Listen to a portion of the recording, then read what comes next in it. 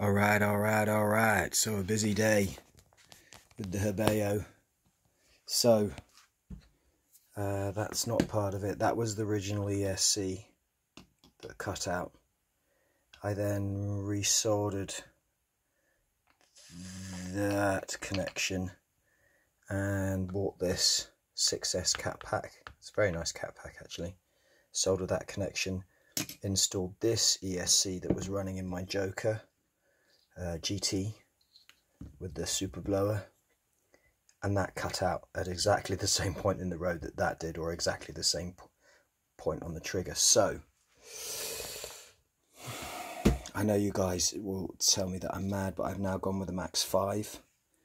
I'm hoping that a Max 5 will do it. So we'll run the Max 5 and we'll see. I just want to go through the motions. You guys have been right so far, I've been wrong, but I'm going to go with the Max 5 with this motor and see if I get any cutouts.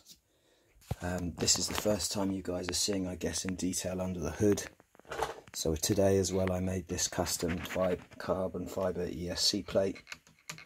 It's into the original holes for the battery holder, plastic one that came in this truck. So it's dead straight. I'm really pleased with the way it came out.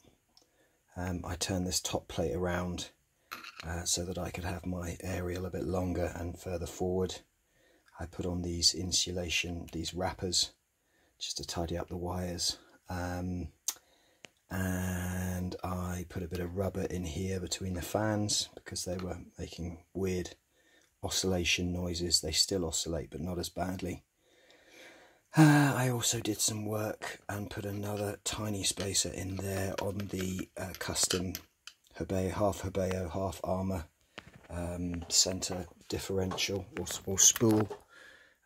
So that's it. It's got a Power HD, I think, heavy duty 30 kilogram servo, something like that. She's running pretty sweetly.